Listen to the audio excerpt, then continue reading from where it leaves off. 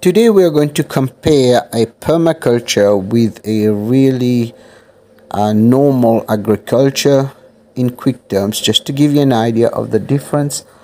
Although I didn't use really the full picture of the permaculture, but if you like the video, I'll make another one into more details between the difference.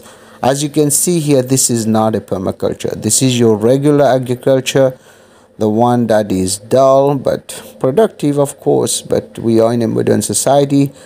We tend to really kind of produce in mass, but this is costing us a lot, as much as people are trying to do it. Here we go. Now we start the permaculture overlay, and you can see the difference when we plant and permaculture. There's a biodiversity. Here you have flowers, rosemary, mixed mulching, and you have colors and fruit trees.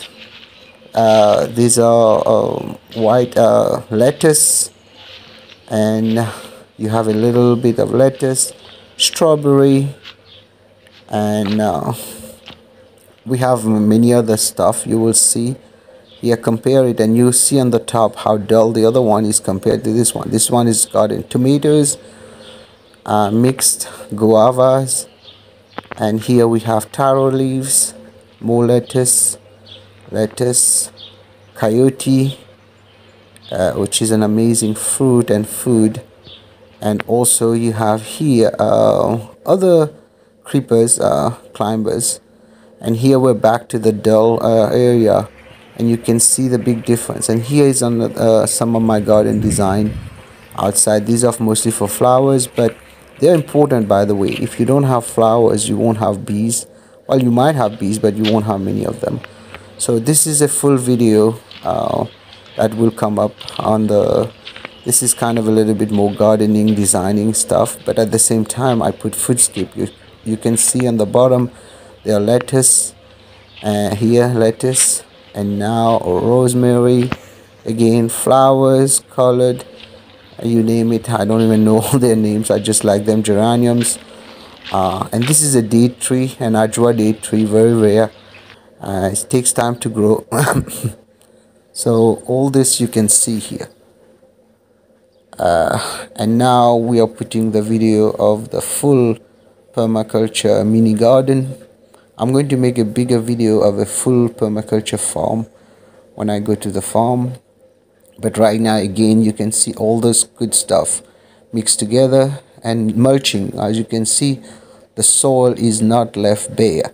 It's very important not to leave the soil bare. Some places you will see, because I didn't have enough mulch, but you mulch the soil as much as possible. What it does, it number one, it retains humidity. Number two, when it decomposes, it becomes fertile compost. And number three, it protects the soil from sunlight. Sunlight is very dangerous, especially UV rays. They kill pretty much everything. Here we left a little bit bare soil, which is not good, but I will get the mulch soon and put it.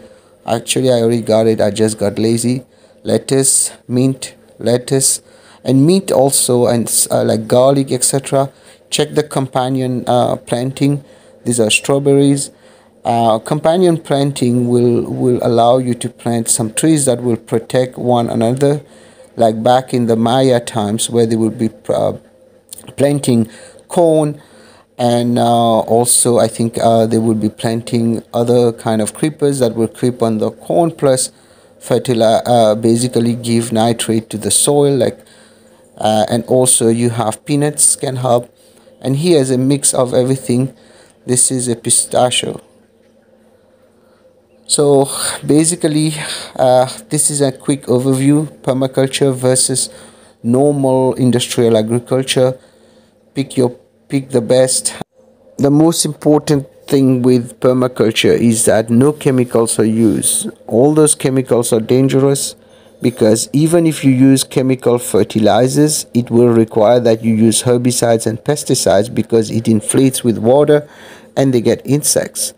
As you can see in my garden, nothing has been used except a little bit of fish poop that once in a while I put in there, mulch, and of course some compost. There are not many insects that are eating anything, because At the end of the day, they have so many choices. They don't eat your foods. That's why you have to have biodiversity. Biodiversity is major. So please check on permaculture and try to encourage everything, including your regular gardening. Avoid using any chemicals. You don't have to use them. Wish you all best of luck. Please subscribe to our channel, and hopefully I'll make more videos for you explaining how the entire system works. Good luck and good gardening.